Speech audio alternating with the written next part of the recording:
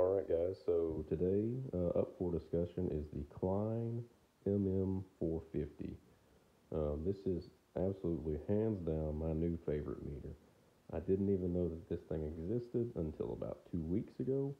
My buddy Phil turned me on to it. He's a VRV and chiller mechanic, and he was out of town. His dad's TV was acting up, so, what do? You go down to Home Depot and find the meter and come back and troubleshoot dad's TV. And so he's like, man, this thing is awesome. And so I said, well, let me pick one of these up, and I'm glad glad that I did, because this thing takes the cake. I've been carrying this one in my laptop bag for about 2 weeks now. Probably going to go ahead and get one for my standard tool bag, and then one for my desk as well. But anyways, we'll get right into it. So first things first, the meter is very small, very compact, slim. This thing fits pretty much in the palm of your hand. You can fit it in your front pocket. It does come with standard meter leads. It does come with a bag. I go ahead every time and just upgrade to the field piece meter leads that come with the skinny leads for getting in on like thermistors and EEV heads and things like that, because we do a lot of VRV troubleshooting. The meter does come with a K-couple that is to be used with the temperature function. The meter does microamps, so that's great for checking flame sense rods and things like that. The meter does do milliamp measurements, which is not extremely common in lower price point meters.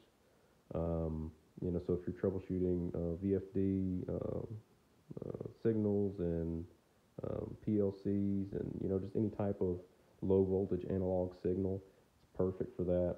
It does do current up to 10 amps. It'll do volts AC, volts DC.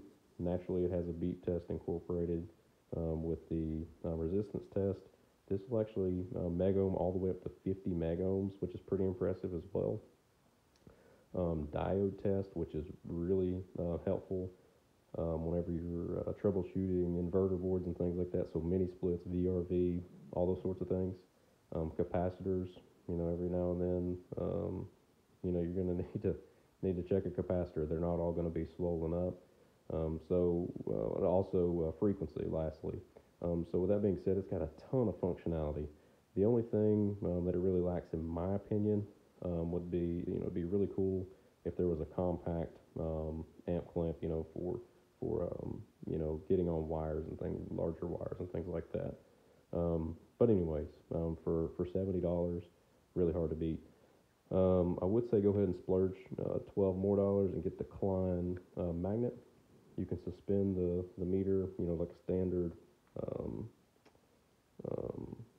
magnet mount or whatever you want to call it, or you can just let it slap the back and then flush mount it directly in front of you.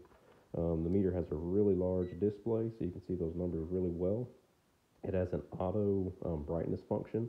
You can change it over to manual if you so choose, but what's really helpful is if you're on a roof and the sun's shining brightly, this little scanner right here will sense that light, and it will brighten your screen up.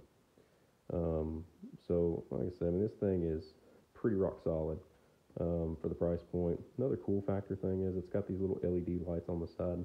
I don't really know if they have any significance. Haven't really read the manual, but it's got that cool factor.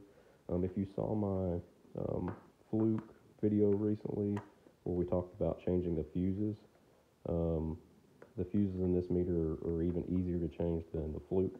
They're just right here. They're really small, and they're a lot cheaper too. So you can get both of these fuses, I think, for like under $15 as a pair off Amazon. So once again, for the price point, this thing is top dog in my opinion. By far my favorite meter at this time. So anyways, if you need a meter, if you're just a meter junkie, tool junkie, whatever, man, go get one of these. Try it out. You're going to love it. All right? Thanks. You have a good night. Please like and subscribe.